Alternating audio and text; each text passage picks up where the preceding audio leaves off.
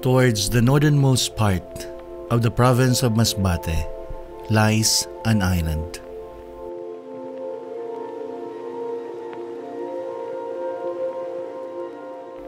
An island endowed with a natural beauty that mirrors the splendor of God.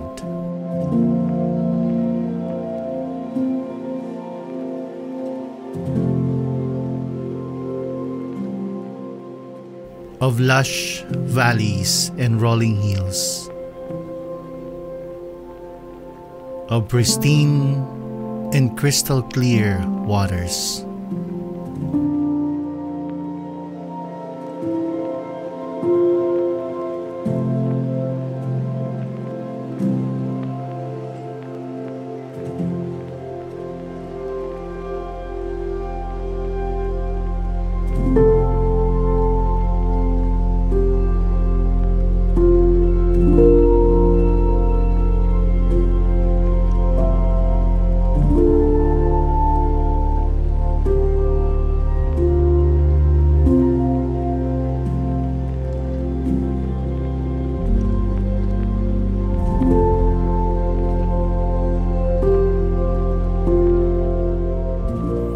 but the truly hidden gem of this island in the north of Masbate is its people, its culture, and its faith.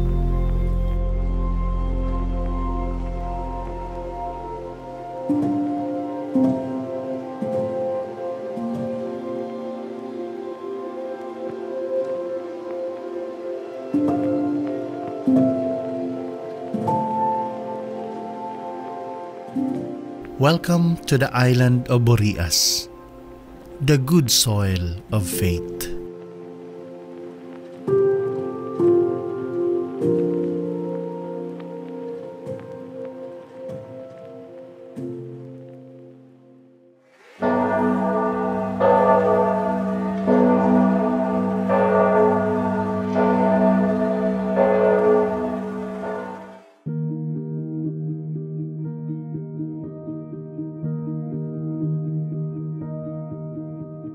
History tells us that the very first to receive the faith in the entire Bicolandia is the island of Burias.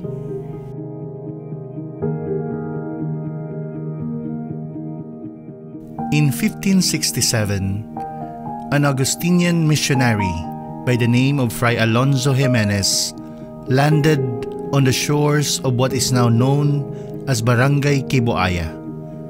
There, he baptized the reigning Datu of the area, Datu Buaya, along with his wives and more than 100 children.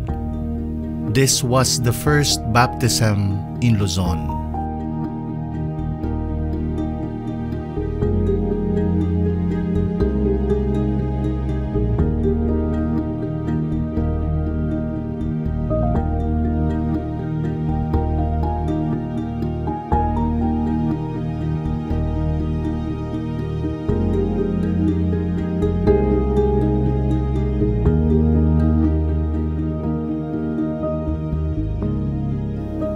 There are even claims that the church in San Pascual was built by Fray Alonso Jimenez himself and is the oldest church in the Philippines.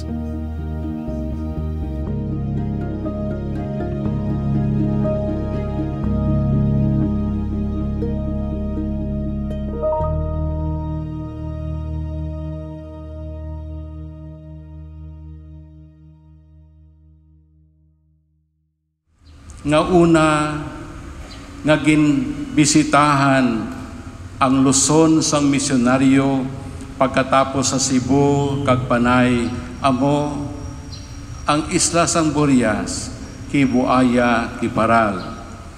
Na una nag-abot di wala lang sang record kung ano ang ginhimo ninda, may nagsabi una nga bunyag pero gina-claim ka Magallanes Sorsogon. Ali sa ato nagkadto sila dito 450 years ago. Ginumpisahan, gintunaan ang una nga misa sa entero nga Luzon. Pero maski wara sa record sang istorya, Diyos lang nakaaram sa iya isip kag puso, nga una ini ginkaduan sa misyonaryo dara ang pagtuo, ang pagtubod nga ginasabi ko.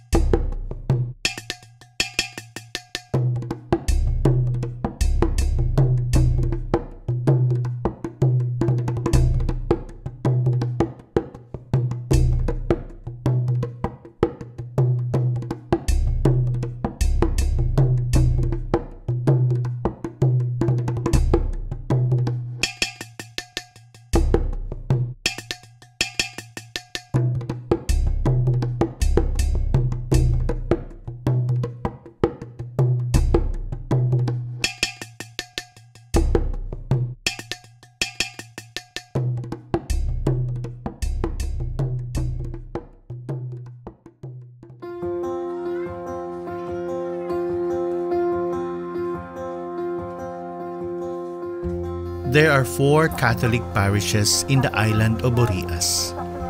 The oldest, the parish of San Pascual Bailon, was established in 1840 with Father Luis Diaz Collantes as the first parish priest.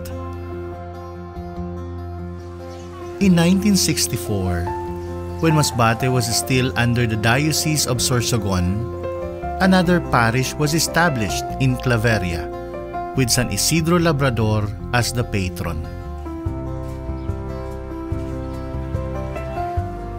But due to the rising pastoral demands to care more for the flock of Christ, the parish of the Holy Trinity in Barangay Pasig, Claveria, was established on May 13, 1999. Upon the arrival of Bishop Jose Bantolo, the third and present Bishop of Masbate, works began on the establishment of a 4th parish in Barangay Mabini, San Pascual. This was finally realized on May 13, 2017, the feast day of Our Lady of Fatima, she being the patroness of this new faith community.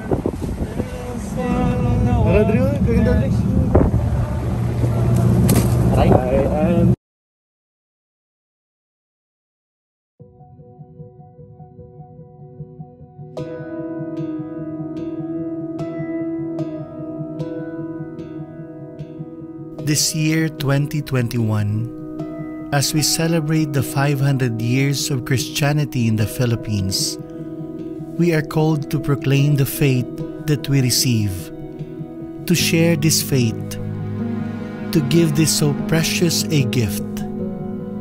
In Burias, the faith continues to bloom as a testament to this growth and as a response to the thriving community of faith.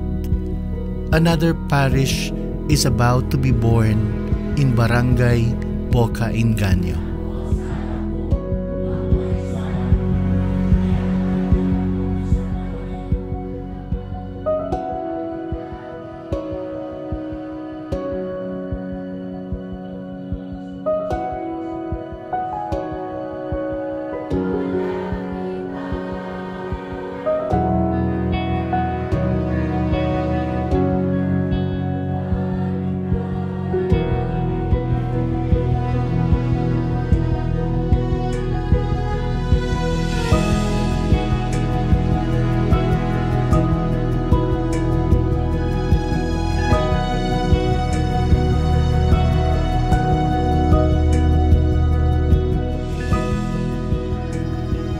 Faith indeed, when nourished, always bears fruit.